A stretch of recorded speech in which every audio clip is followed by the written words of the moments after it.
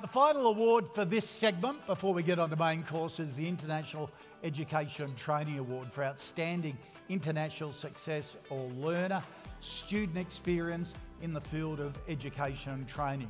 On behalf of award sponsor, the Australian Trade and Investment Commission, this award will be presented by Deputy Secretary, Higher Education Research and International Group at the Department of Education, Ben Rimmer. Before Ben comes on stage, let's have a look at the final.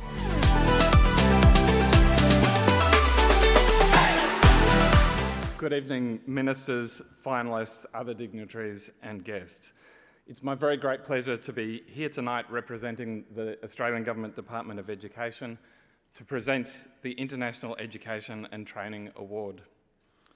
Australia is an exceptional destination to study, grow and build skills and qualifications. Increasingly, Australian educators are also taking their services beyond our borders, delivering high-quality education as far afield as Dubai, Hanoi and Gujarat. This is the result of the fine partnerships between people in this room and between Austrade, my department, and Australia's wonderful educators.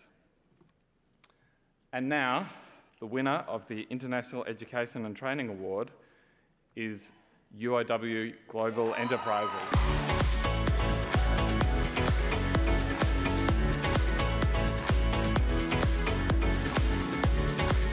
What can I say?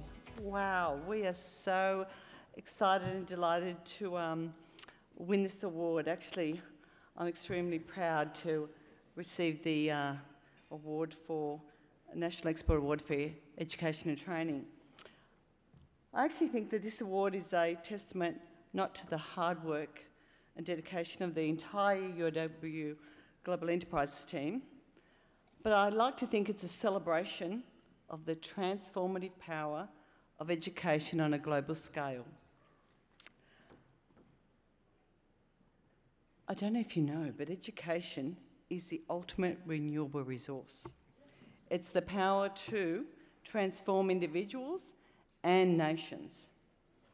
It is Australia's third highest export, behind iron ore and coal, and it's delivering $27 billion of export income to our economy annually. Our vision is to empower futures through access to quality education. Our particular model is to deliver offshore and to be fully embedded in the communities we operate in, building capacity in response to national priorities and agenda. We also provide the opportunity for students to study in their home country or in one of our many global institutions, and also in our parent institution in Australia. Our last 12 months have been a year of activity and success, highlighted by the inauguration of a new state-of-the-art campus in Hong Kong, the attainment of university status in Malaysia. We've had record enrolments in Dubai and in Australia, in Australian College, and we're successfully planning the approval, and we've had the approval of a new campus in India in 2024, but that's been a lot of hard work. So we expect the best is yet to come, so stay tuned. I would like to dedicate this award to our secret sauce, which is our 1,200 immensely passionate, highly skilled, capable and diverse global teams. They come from 52 different countries.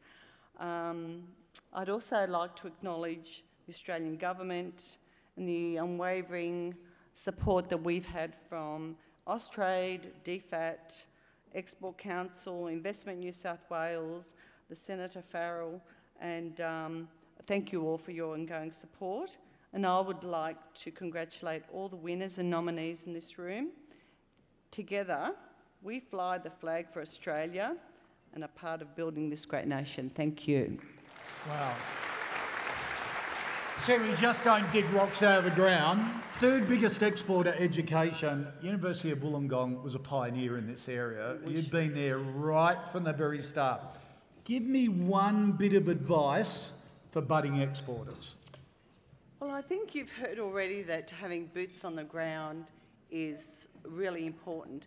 But the other is, I think, patience and building relationships. You really need to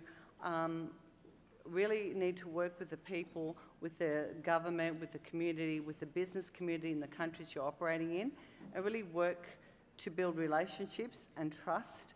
And I think to be also really respectful of the different ways of doing business. Yep, hear, hear. Congratulations, well deserved. Thank you very much.